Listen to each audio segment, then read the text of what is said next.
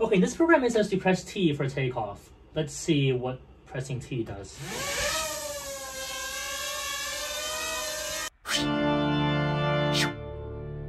Logo.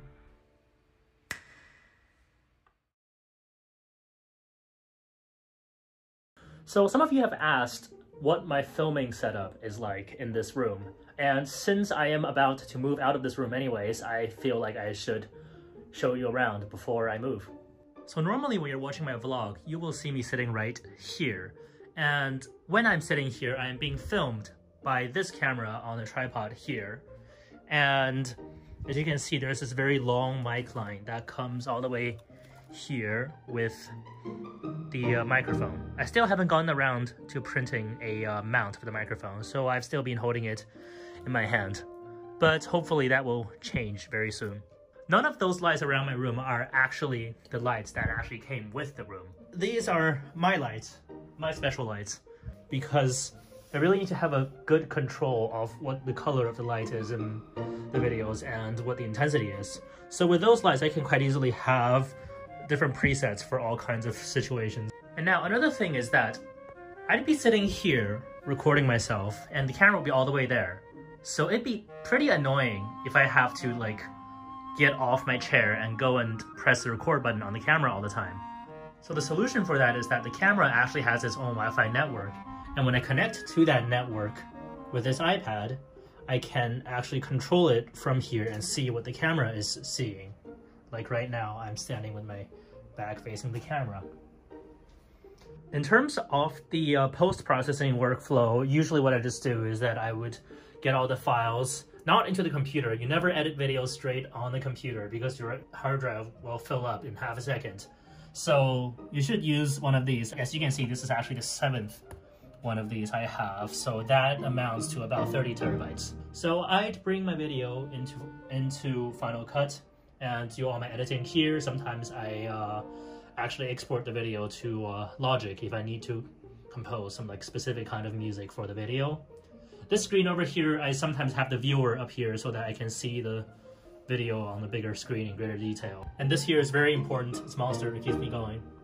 And sometimes when I'm done with a video, I actually put it up onto this screen so that I have an idea of how it looks on a big screen, but also more importantly, how it sounds.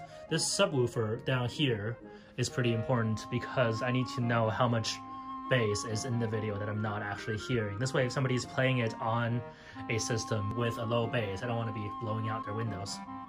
And sometimes I make use of one of these things. You've seen this before. This is the stabilizer that I sometimes use when I go outside. Hey, guess what time it is? It's time to eat this ice cream sandwich.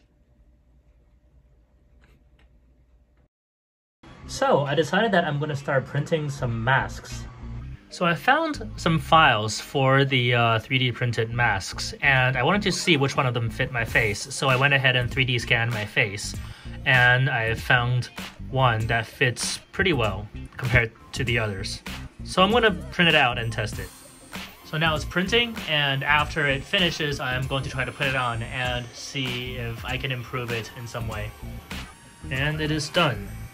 Now let's just wait for the plate to cool down and then we can try it out. Okay, so let's see. This piece goes here on the inside and it snaps in like this. And now this other part should just clip right on like this. So I've gone ahead and put a bit of filter inside this. So I guess this is how this thing should work. So this actually fits quite well, although I still feel some air gaps. In the future, I'm going to try to improve it somehow. So today, this little thing arrived in the mail, and I've been playing around with it, and it's actually pretty fun. It's quite useful, let's say.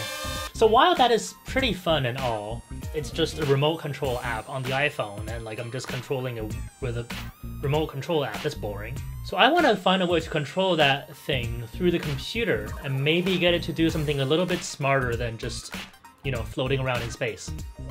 So in order to do that, I first need to figure out how this thing is communicating. So I want to know what kind of instructions is being given through what protocol.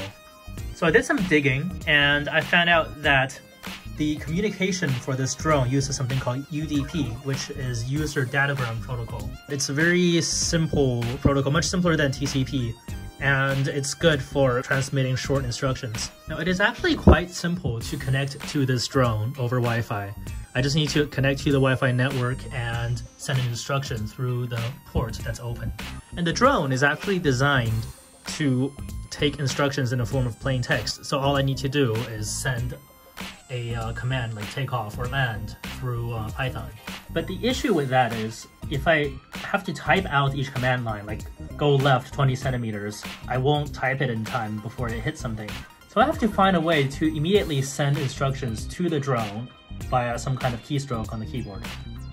Additionally, I want to ideally receive the video stream from the drone and be able to see it on the computer. Well, the lucky thing is that the drone also sends its video feed through UDP. I will receive the video stream and I will be able to display the video stream through this Python package called OpenCV. Now, it's actually not that difficult to write a program that sends commands to the drone. However, being able to control the drone and to view the video streaming from the drone at the same time is more difficult. So I went ahead and found a skeleton program that somebody else had written that uses Python game to display both the video stream and be able to control the drone. So let's try it out. Let's see what pressing T does.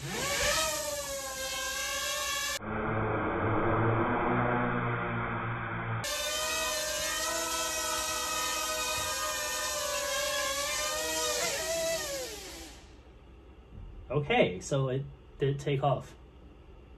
I don't know what I was expecting. So as you can see, this implementation of the program was successful in the sense that I was able to control the drone with using keystrokes, and we're also able to see a stream coming from the drone. But it's still kind of boring. So let's try something cooler. So the other day I was playing around with some computer vision techniques and I came across this thing called the cascade classifier. It's a type of algorithm that is good for facial detection. Now, while I don't have the computational resources to train my own cascade, I went and found a pre-trained cascade and loaded it into my Python file.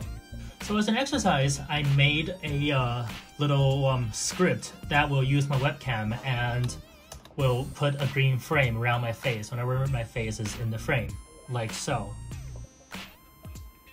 So I was wondering if I can Frankenstein this code into the drone code so that the drone is able to see where my face is. Let's do it. So in order to make my drone recognize faces, I spliced in this little piece of code that loads the cascade file, and then I went down to the part of the code that displays the stream from the drone, and I spliced in this block of code that will draw a rectangle where it recognizes a face. So now if I did everything right, when I run this code, I should be able to see a green box around my face from the drone stream. Let's try it. Okay, let's point the drone at my face and... Yep, there's the green circle. It works. It works. Okay, so obviously I can't get too close to it, otherwise it stops recognizing. But that's cool. So I guess the obvious next step is to get the drone to follow my face if I'm moving my face around. But I'm gonna do it some other time because I've done enough Python for today and I'm hungry.